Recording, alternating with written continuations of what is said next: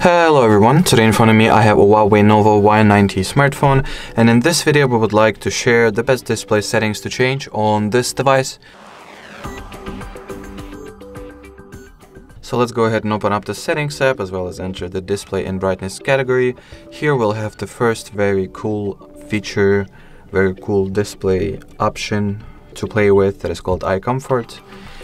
Once activated, as you can see, it makes everything look significantly warmer.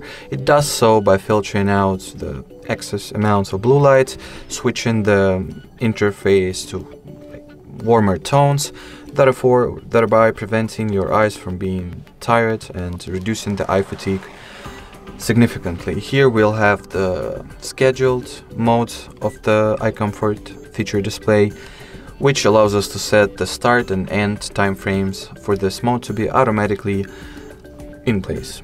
Next we'll have, or lastly should I say, as it comes to the Eye Comfort option, we have this intensity bar that we can adjust and regulate from cold, or should I say from the small intensity all the way up to very strong values as per the filtered blue light.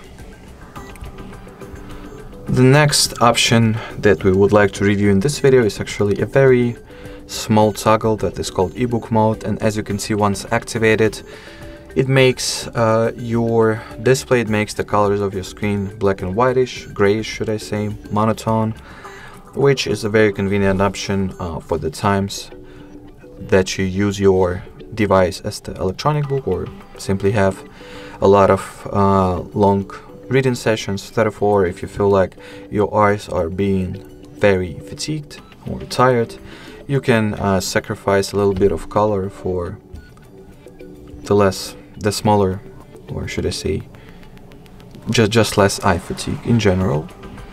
The next option, or should I say configuration, that we would like to show you is called color mode and temperature, and as you could already guess, it allows you to regulate and change the colors of your interface. There are two presets to choose from, normal and vivid, as well as this palette that allows us to manually regulate the screen color or the interface color temperature.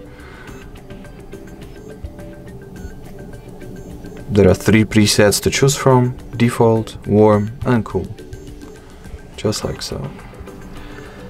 The final setting that we would highly recommend that you try changing is called screen refresh rate. As you can see, the values that we can switch between are 60 and 90 Hz.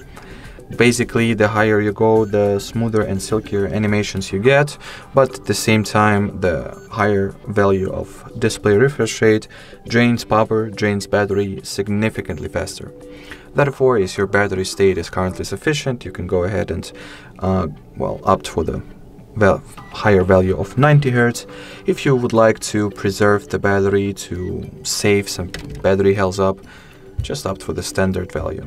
Or if you would like for this two values to be switched between automatically, you can go ahead and opt for the dynamic screen refresh rate, which will automatically switch between those two values in accordance with the current state of the system, current battery amount, and etc. Alrighty, so that would be it for this video. Thank you so much for watching, and bye bye.